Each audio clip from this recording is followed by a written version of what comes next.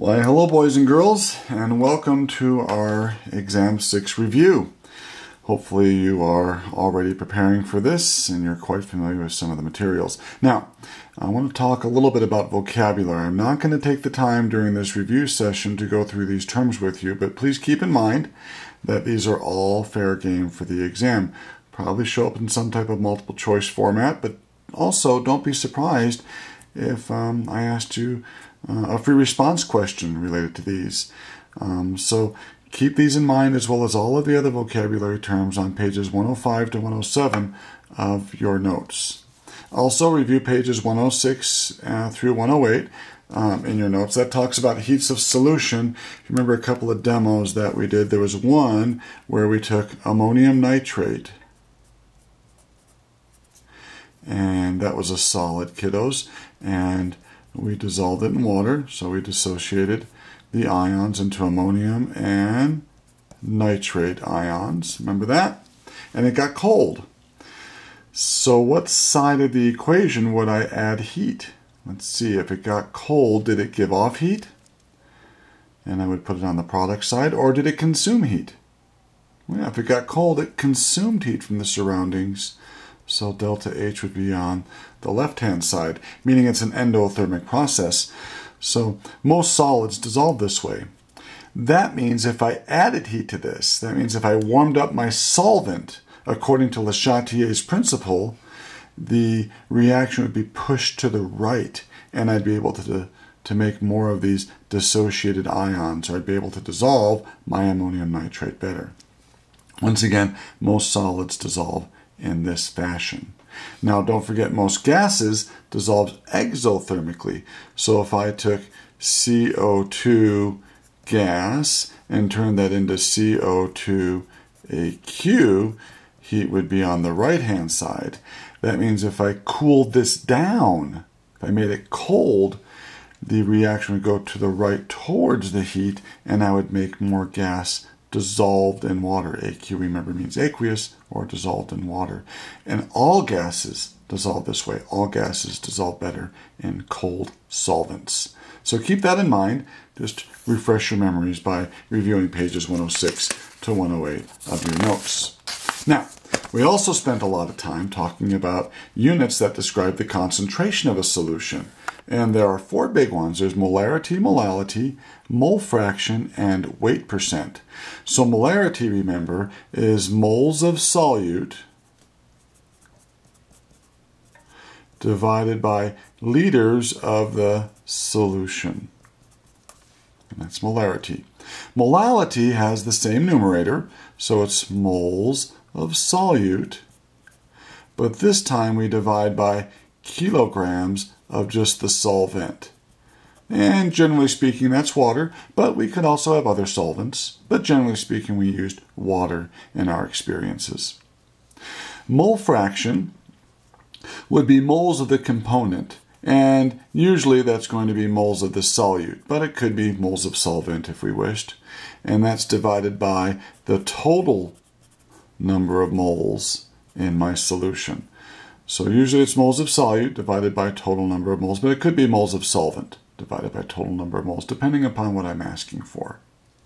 And weight percent, that one's pretty easy.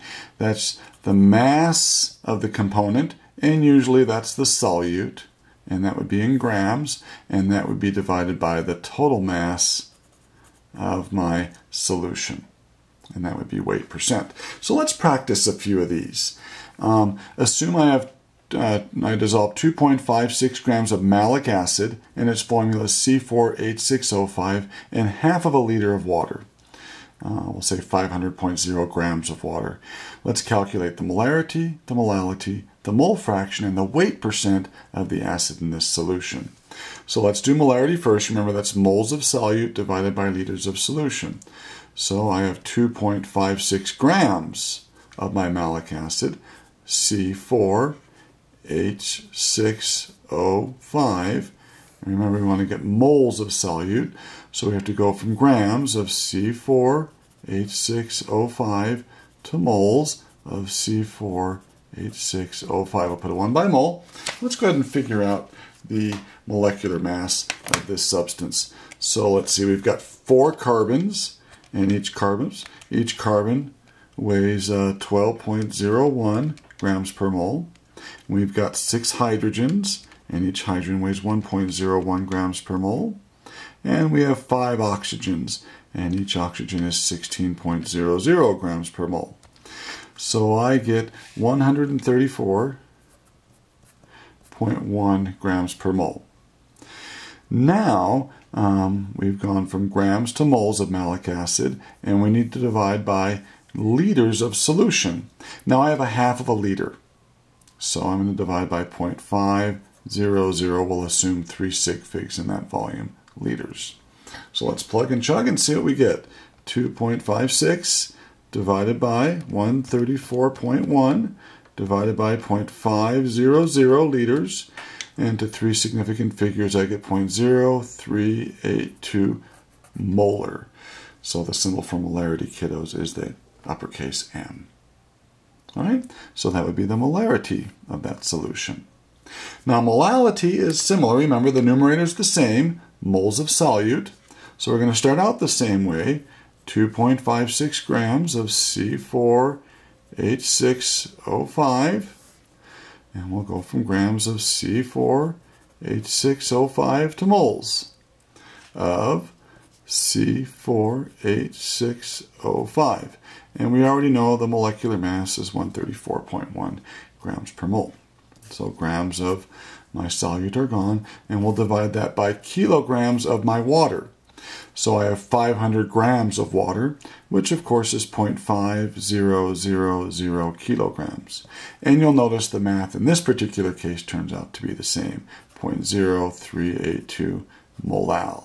Now, please be aware that molarity and molality are not always the same. In this case, the volume of my solution was 0.500 liters, and the mass of just my water was 0.5000 kilograms.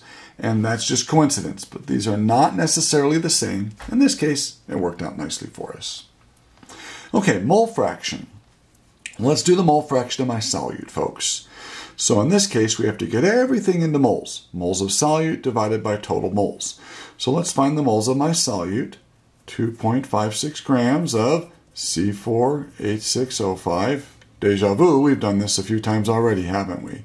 We'll go from grams of C4H6O5 to moles of C4H6O5. So 134.1 grams per mole. Let's see how many moles that is. We haven't calculated that yet. So 2.56, show you the calculator here, folks, divided by 134.1 grams per mole. I have 0.0191 moles of my solute, C4H6O5. Now I also have to find the moles of my solvent, which is water in this case, folks. So I have 500 grams of water. Let's see, where can I do that? Let's do that right over here. I have 500.0 grams of water. And we'll go from grams of water to moles of water. And 1 mole of water is 18.02 grams. So let's see how many moles of water we have. 500.0 divided by 18.02 gives me 27.75 moles of water. Now the mole fraction of my solute, kiddos, will be the moles of my solute divided by the total number of moles. So let's go ahead and do that right over here. 0.0191 moles of solute, C4H6O5, divided by the total number of moles, which of course is 0.0191 moles of my solute, plus my 27.75 moles of my water. And we'll leave that as a decimal. So let's plug that in. 0.0191 divided by, we'll use my parentheses key, 0.0191 plus 27.75, close off my parentheses, and I get a mole fraction of 6.88 times 10 to the negative 4th. And that would be the mole fraction of my solute, which of course was my malic acid. Okay? And the last thing we can calculate here is the weight percent. And that is the mass of my solute, which is my malic acid, divided by the total mass. And then, we'll multiply that by 100 to change it to a percentage, of course. So let's do that right down here. We had 2.56 grams divided by the total mass of my solution, so 2.56 grams plus 500.0 grams of water. Then we'll multiply that by 100 to give us a percentage. Now I noticed that some of you kiddos in class were just dividing by 500.0. Remember, it's divided by the total mass. Those that were dividing it by 500 were just dividing it by the mass of water. So be careful on that one. So let's see what we get here. Let's clear this out. 2.56 divided by, let's use my parentheses keys again, 2.56 plus 500.0, and we'll get an answer that will then multiply by 100 to change it to a percentage. Looks like I get 0.509%. 0.509%. So that would be my weight percent. Okay, make sure you guys can do those calculations. There are other examples in your notes that you guys need to take time to do. Now, there's one more thing I want to bring up that we didn't review on this particular worksheet, and that is dilution. Remember your magic rule of dilution. M1V1 equals M2V2. So I could ask you something like this. Suppose we had 12.0 molar hydrochloric acid, and I wanted to know how much of it I needed to make 2.00 molar hydrochloric acid, and let's say I want to make 500 milliliters of that solution. Okay, so this is a dilution. I'm going from 12 molar to 2 molar. And of course, when you do a dilution, you're adding water. And of course, that will dilute it to my final volume, and my molarity will be 2 molar. So let's do the math here. 12 times x, of course, is 12x, and 2 times 500 is going to give me 1,000. And so let's solve for x here. We end up with 1,000 divided by 12.0, and looks like we have 83.3. 83.3 milliliters. So to make my solution, that's 2 molar, I would get 83.3 mils of my concentrated acid, and then I would dilute it to a total volume of 500 mils. Now, just for the record, when you dilute an acid, the magic rule is to always add the acid to the water. So I'd actually put some water in my container. Here's my volumetric flask. Let's say that this holds 500 mils. I would put some water in here, and then I would add my 83.3 mils of acid, and then dilute it to a final volume of 500.0 mils. Okay? And then my molarity would be 2 molar. So don't forget that we did that as well. All right, next up will be some net ionic equations, and that involves you memorizing your solubility rules. So I'm going to wrap up part 1 right now, and we'll include this on part 2 of our review. So we're going to pick up with molecular, ionic, and net ionic equations. See you in just a few minutes. Bye-bye.